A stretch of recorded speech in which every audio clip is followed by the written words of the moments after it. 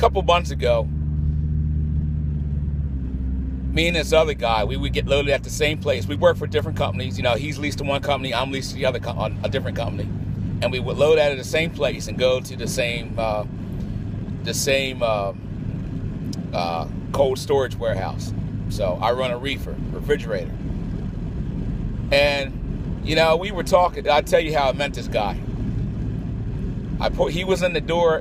He's in the door. I pulled up went to the office, the shipping office, and he said, they said, yeah, well, when so and so comes out, you know, I don't think it was door 6 or whatever. When he comes out, you can go in there. I said, all right. So I went out. I walked out. So he was outside of his truck doing something, and I said, hey man, hurry up! I need that door.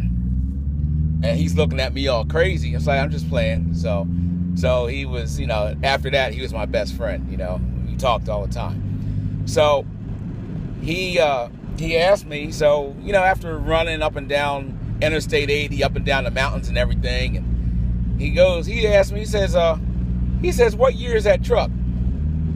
I said, it's a 1990. He said, wow. I said, yeah, man. I mean, I buy inexpensive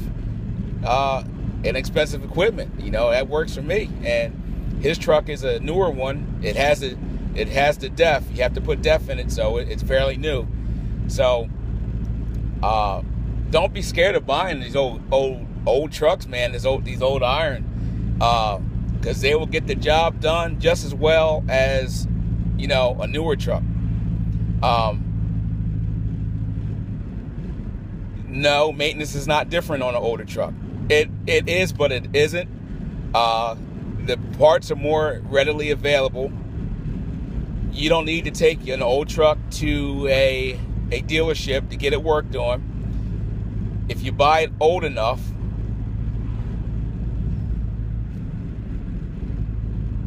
there are no electronics to plug into. And I mean, as long as you change the oil, keep the oil change and the rears and the transmission, everything, man, these things will run forever. I got there's probably now, after talking to people that known the truck, because it's, you know, it's a known truck in the area where I live in, and it has well over 2 million miles on it, you know, on the truck itself. A lot of parts have been changed out. And, I mean, it's a great running truck. And the guy that originally bought it, he used to pull potatoes out of, all over the place. He used to pull potatoes. So the truck was made, it's a running truck. I'll just leave it at that. So you can find these deals. Yeah, I said deals in your local, you know, in your local area. You don't have to go out to, you know, these companies like, just one off the top of my head, like Lone Mountain. You don't have to go over there and, you know, pay all these, you know, exorbitant fees and stuff like that to get you in the truck that, you know, that's, you know, if you're just starting out, it's way too much money. And, you know, with an older truck, you can work on it yourself.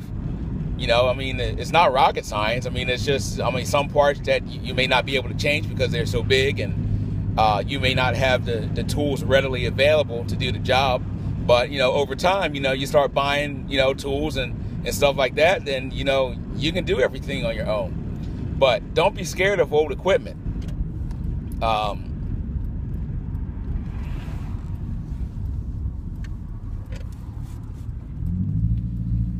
Just don't be scared of it, man. I mean, there's some great trucks out there, older model trucks in the 90s, and, you know, they're just ready to be snatched up. These guys are retiring, and a lot of these guys are in their 60s and 70s.